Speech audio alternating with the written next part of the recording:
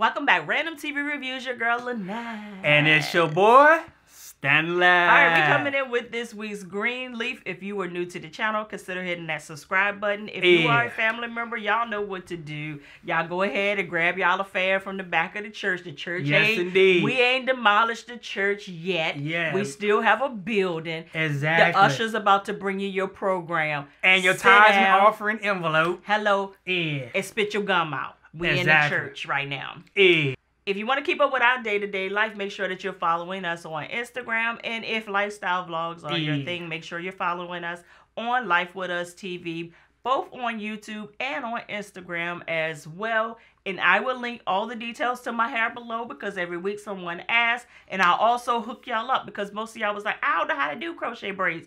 I'm going to hook y'all up with some weave. I'm going to hook y'all up with a wig. All in this same style. So I got you. I got you. Covered. So let's go ahead and get into it. Greenleaf Season 5, Episode 6, the sixth day. They're making it so easy. They're making it easy because they all have some biblical meanings to them. Yeah. So let's go ahead and start off, right? From last week, we saw that Coochie Crawls showed up on the scene. So we knew that this week was about to be a banger. So y'all, let's get started. Yeah. Bishop is on the phone with the FB to the I. Yeah. Because he's like, listen, with a loose Rochelle Cross around here, everything else got to wait. Y'all need to come down here and see about her. Y'all need to lock her up. I know that y'all got something that y'all can book her on because right here, right now, book a doctor's appointment. May is in his ear talking about something. You need to get to the doctor in 20 minutes. He was like, book that doctor's appointment. I got something real pressing right now. Exactly. And it's Rochelle Cross. Stella was like, wait a minute. She's like a loose pit bull in the neighborhood. Like, y'all got to come and get her. Right now. Before she bites somebody else. So Bishop was like, but what I am going to do is I'm about to head on down to this club and meet with this inspector. And I said, you had this set up all along. Exactly. Because how you supposed to be with the inspector and the doctor all at the same time? Because like I said, he won't plan on going to see that doctor. So he gets over there to the club, which is going to be the new church. And who pops up at the club? Coochie Cross. Coochie Cross was like, looks like you and your wife are living a real unfavorable life. For somebody that's living by the word and living by a man of the cloth, it just seems like, I think that you should just burn the bastard down. Yeah. With me in it. You know, that's y'all style. That's what y'all like to do. Here we go. I said, oh, okay. All right, Bishop. She got you on that one. Had him thinking, though. Yeah. So he was like, what do you want from me? I mean, what is this? And she was like, just tell the truth. Till you do right by me. Everything you think about gonna fail. But she was like, no, until you admit what you did. Ain't nothing that you ain't gonna have no peace in so many words. And he was like, you need help. You need help. And you need to seek the Lord. They pretty much like treating her as if you ain't did skit. Yeah. With her. Like, Bishop, this ain't gonna work right here. Yeah, you was all on her not too long ago. Yeah. So then she looked at him and I said, is she about to cry? She said, basically should have killed you when he had a chance. I forgot all about that. But who was in the truck last week? Yeah, we forgot all about that. Yeah. Who pulled up? Because by this time, Bishop and May, they back at the house. So they didn't see who was in the truck. I think I have an idea who was in that truck, but I'm going to wait till we get there. You think? I think I have an idea who was in that truck. All right. So, over at the house, May is still insisting on having this meeting with Tara because she wants to hear Tara out. So she's basically like, Tara, so you mean to tell me that after my son came over there to talk to you, then coincidentally, Coochie Cross just pops up. You called her. So you mean to tell me that y'all not in cahoots with trying to take my house? But don't forget, this is my house. And Tara was like, now don't get it twisted. I like how she kind of said it. Don't get it twisted. I love the Lord and all of that. But that's still my sister. Yeah. So, yeah, we're going to talk about some things, but just know that we were not in cahoots. I didn't know that this was going to go down like this. But she said, but in reference to your house, she said, when I pulled up on here, I know that there is some great things that the Lord wants to do with this property right here. I ain't never seen it. Yeah, of course. Yeah. But she said, if it's going to come with a fight, then I don't know if it's worth it. I said, Okay. And But May she was- said, we but know- your sister. No, Coochie Cross ain't fitting to let it go down like that. And Tara said, and that you would be right on. Yep. I said, she ain't gonna let it go down like that. And so we see Zora, because I know last week they broke the news to Zora that, we're getting a divorce. And she is not taking it well at all. But she's dealing with it in her own way. So Zora, we see her fiddling around with her phone. And she was like, I got to do this for this audition. I got to do this. And she's getting Sophia to help her out. And while she has her phone trying to get it on the ring light, the tripod, her confirmation for her flight comes down in notification. You know how it is. When you give somebody your phone, everything you didn't want them to know, they're going to find know out. it. Yep, because they're going to read your notifications. Oh, absolutely. Yeah. And they're going to pull it down just so they can read it all. Yep. And Sophia was like, so this flight that you can check into, what's that all about? Where you going? So she said, I'm going to New York. She said, so you have a place in New York? Like, I'm like, New York, to get a corner in New York costs over $1,500 a month. Yeah. Where you going to live at, Zora? And she was like, oh, when I get there, I'll just figure it out. So that was pre-COVID, though. So you about to be homeless, though. I mean, come on, Zora. Talking about something. What she say? New York welcome young girls that want to flourish and all this stuff. Yes, like, prostitutes. Yeah. I mean, you gotta have a plan. You got to have a real major plan for New York. But that goes to show the immaturity of us when we was living at home. I can't wait to get out this house. I'm gonna go on my own. I'm gonna do this and not even knowing.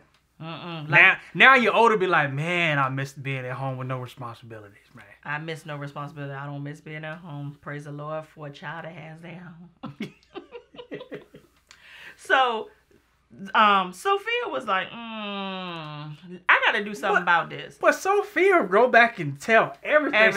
She one of the biggest snitch cousins, man. I'm telling you, if Sophia had been one of our cousins, we would have whooped her a man. Oh, absolutely. Oh, yeah. So she runs to Jacob, and Carissa was like, listen, it's about Zora, and they told her. So, of course, Jacob and Carissa goes down there to talk to Zora and was like, no, this ain't about to happen like this. But Jacob was like, in pure daddy fashion, when it comes to them girls. Yeah. Is that ticket refundable? I was like, probably not. Yeah. Because you know the refundable ticket costs twice as much. Exactly. And you always get the cheapest ticket. So she was like, I probably can get a refund on it. Why? What's up? He was like, because we need a couple of days to work out a plan for you when you get to New York. You know, Carissa's sister lives there. She was like, but she doesn't live in New York, so she probably lives in Jersey. Yeah. So she was like, no, I want to be in New York. Yeah. And they was like, no, we're going to have to work this out. But I appreciate that standpoint of Jacob, because she was like, I'm grown, because I can do what I want. I'm not a kid anymore. But they know her immaturity that she need to be set up. So I appreciate them not just saying, you ain't going to go. Yeah, we're going to help. Gonna do something. Yeah, we're going to help you maneuver to get there so you can do this thing right. Because we know safe. Because we know in a week you're going to be back. Exactly. Because New York will spit you out. Say, didn't you see Home Alone? Yeah. He had a credit card. The one lost in New York. Oh, my God. So Zora was pissed off about it, but she played it real smooth. She did a Sophia or Sophia. Yep. So she went and told Gigi about Sophia not wanting to go back to Hampton because she got titty pics on the internet. But I was waiting for Gigi to come storming through that Me store. too. That was the only thing I was waiting for. I said, she about to storm through that door and go ham on her daughter, but she didn't. So AJ, Gigi gets a call and was like, your son is ready to take his treatment. So she goes to the doctor's appointment where Noah and AJ are already there. And her and Noah are having a conversation. And, you know, they're talking about the caretaker and blah, blah, blah. So Noah came up with this great idea and was like, I can walk around to the neighbors. You know, because that's his domain. You know, the neighbors know him. And I could see... Can they tell me who this dude was? And they can give me a little intel of what the deal was with the lady and all, and Miss Davis and all that good stuff. She was like, okay, that's a real good idea. But she was like, how in the world did you get AJ to agree to start taking his meds? Yeah. And he was like, I just asked him, like, I think it was your dad. Yeah, he with is the new excited car. about the car. He was showing my mom a whole bunch of pics online. He said, so I just slid it on in there. He was like, yeah, okay. But Gigi feels some kind of way, y'all. Yeah. She feels some kind of way. But that's the power of a dad, though. All dad her efforts. Yeah. She couldn't get him to do anything. Yeah. And dad comes in on the mega buzz. And now all of a sudden, her son getting treatment. Yeah, because she's thinking about, I got him a place. I got him out of that facility. I put money in his pocket. I looked out for his well-being, sitting with his dad one day. And all of a sudden, he do whatever he say. I get it. I'll be mad, too. I'll be a little hurt, too. Yeah, I'll be mad. Too. Yeah, I'll be mad. But, Us kids, though. Then AJ, or who we this think new is dude, AJ. whoever this dude is. Like I told him on the live tonight, I was like, is this the real Gucci Mane or is this the clone? I was like, who is this dude? He come out there all happy. He got a little glow to himself. Yeah. He used his cocoa butter and Jesus or whatever.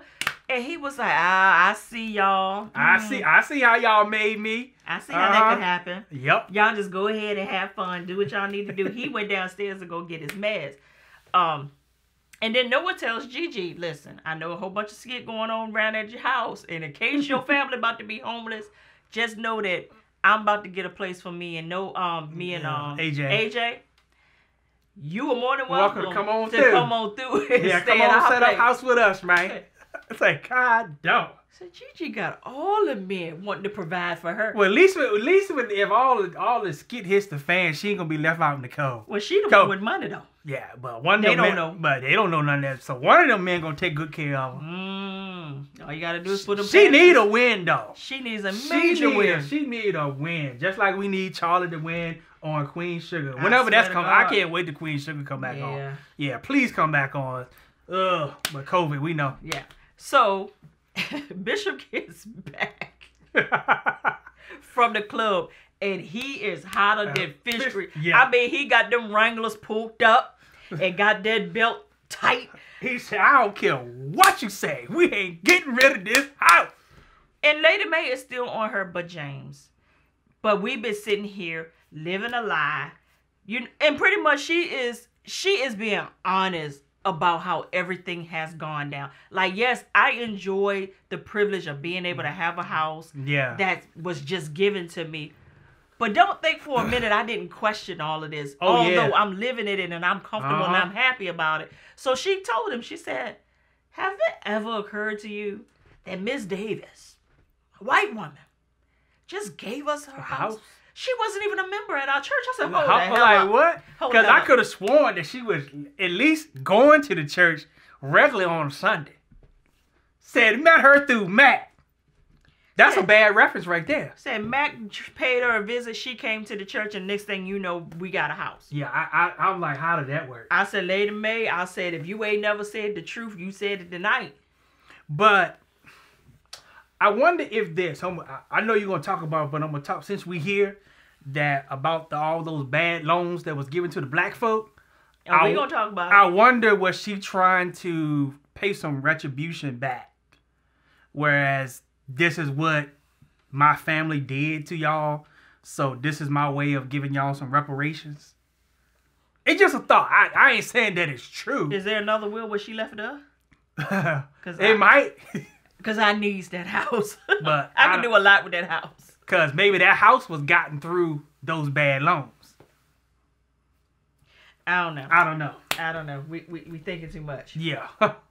So Lady Mae is on her holier than thou kick, and Bishop is he ain't here for it, boy. He's not here for none of it. And he was like, listen, y'all in this whole town have had the privilege of having all my skit on Front Street. On a blimp. While you've been laying up in this house living a life of 40 years comfortably. What? He was like, what did he tell her? I wrote it down. He said, so leave your holy ambitions to yourself. But ain't that like some people though? Always judging and criticizing everybody else. And for 40 years, you done lied. And we knew what he meant. Wow. That's a long time to keep a lie. But Jacob came in just in the nick of time. Yeah. And he was like, I don't mean to interrupt, but Carissa and Winky about to leave this house. I said, she really did move fast. Thank you. And I would like for y'all to come downstairs and see her off, just to kind of just part ways, Can we be normal? In other words, so Carissa won't feel some kind of way. That's it. I said, So then Lady May go tell him and say, maybe the next time you should marry for love. Yeah, somebody that you love and be faithful.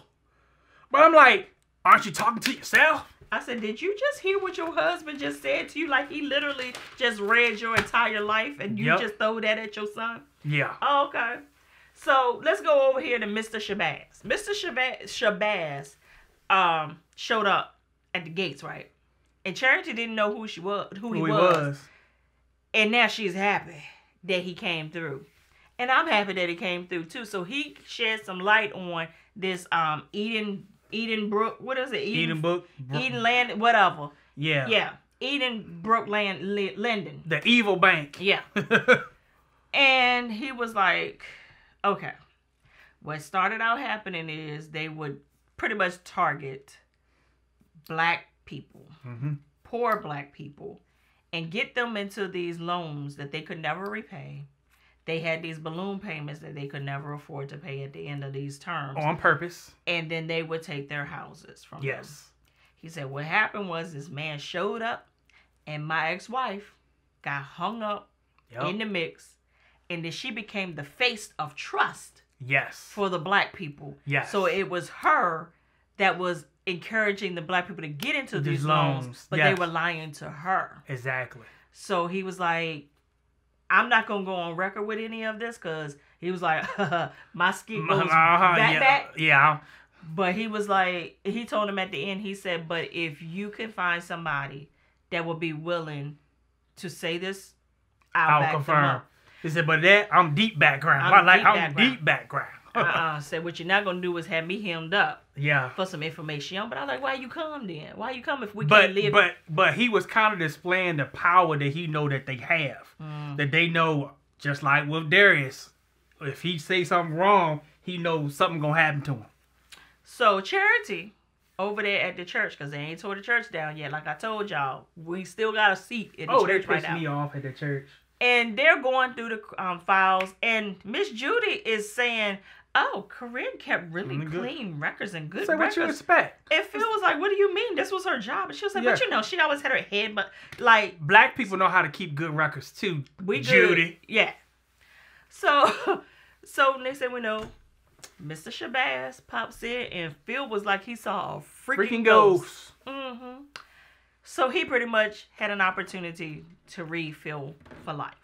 Just told him about what his mom had did, all that stuff. And Judy is over there like, no, all of it is a lie. True. And my dad loves black people. Like, just that statement right there. Lets you know. No, exactly what he's saying. So Phil acts like he wants to call the police on his dad. And Charity grabbed the phone and was like, oh, no, you will not. And then they went ahead and left. And she was like, I'm going to pray for you because you need it. Yeah. You need it. She said, well, people usually say it, they say it out of pity. But no.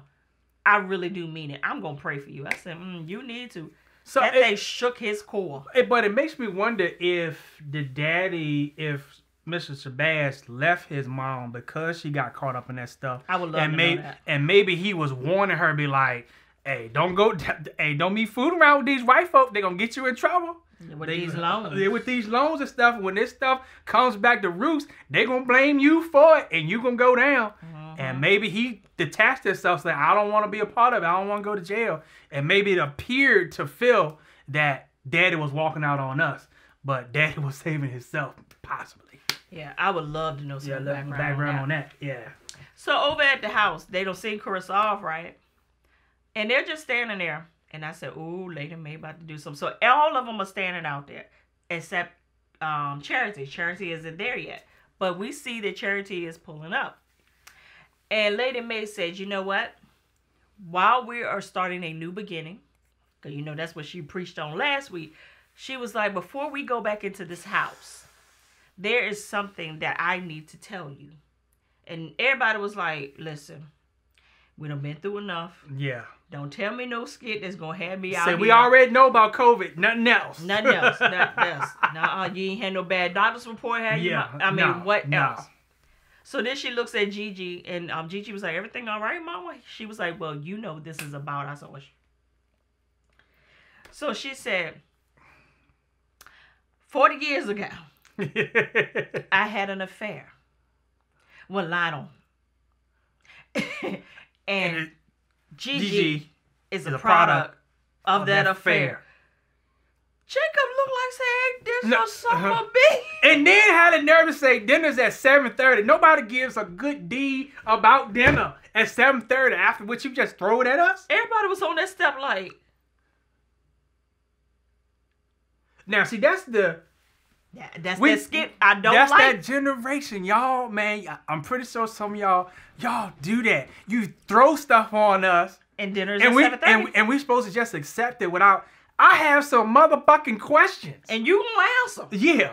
And I'm trying to figure out why I'm messed up and you got me thinking I'm crazy. I'm trying to, like Charity said, got me trying to live up to a standard that ain't even real. And you supposed to be a good Holy Ghost filled, tongue-talking, sanctified, tongue-talking, whatever Christian. And you creeping around on Daddy and Gigi. For 40 years, we didn't know that.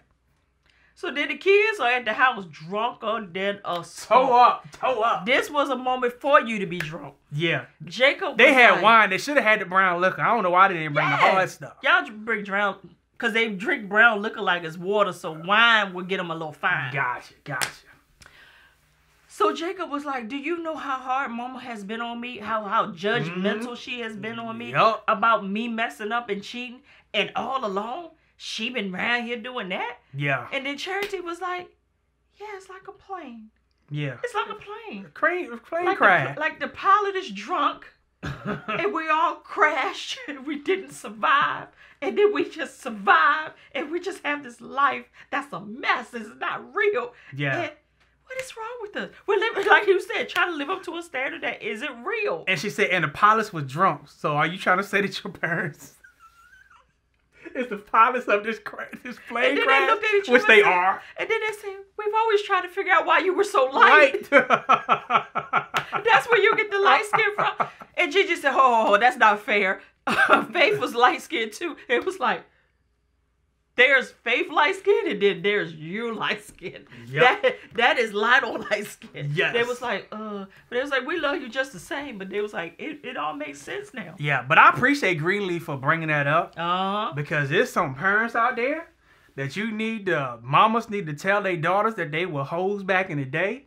Daddies need to tell their sons that they were slanging a whole lot of dang-lang around town. And your brother that you thought was just your homeboy, that's really your brother. They always tell you y'all look alike. Yeah. Nah, y'all real brothers. Or the cases you had with siblings getting married because their parents was fooling around and didn't tell them that they had other brothers and sisters out there because they kept too many secrets. They swept. Think about it, they swept everything underneath the rug, but they want us to be truthful about everything.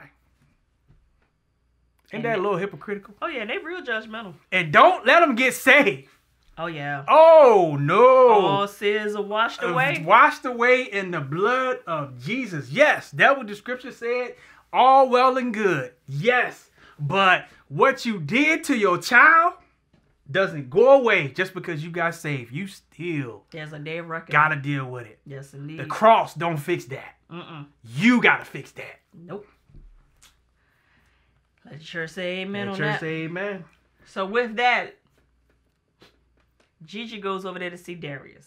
Because earlier in the episode, Darius had called Gigi from an unknown number. She happened to answer. She was like, what's up with this number? He was like, well, when I was over there in Vegas, he said my hotel was broken into, my phone was taken, and my laptop. I said, ooh, that sounds real suspicious.